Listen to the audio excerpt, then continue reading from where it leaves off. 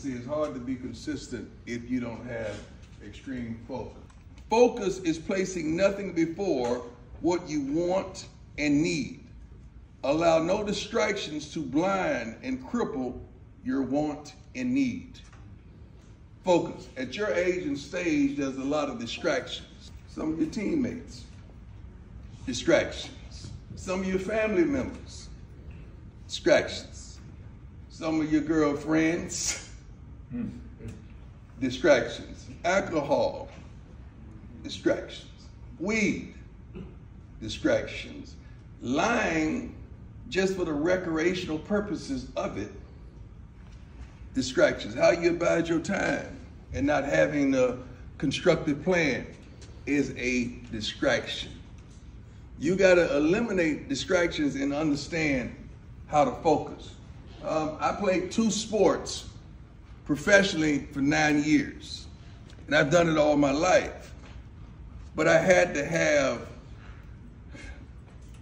a guidance map and certain practices that I had to maintain my discipline and focus. When I played baseball, I did not speak about football ever, because baseball was tough for me. Football, I could roll out of the bed and cover. I could roll out of the bed and shut somebody down. If you put the ball in my hands, it was gonna be electricity. That was just normalcy for me. But playing baseball was tough. It was hard for me to understand that I could fail 7 out of 10 times and still be a star.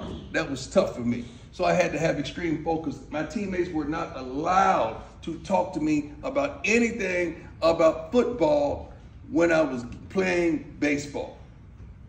So I had to focus. Then it becomes the playoffs. And obviously I'm going here and I'm going there and I'm playing those 2 things simultaneously, but I said, I don't want to hear that. I don't want to hear that. Don't talk to me nothing about that. Because I got to keep this, and that. Because I had to focus. We're losing focus at times in practice. We're losing focus sometimes in the game. We're losing focus sometimes in life, and we got to refocus our energy. Let's focus. Let's have a go. Yes, sir. All right, special teams, big, you can go.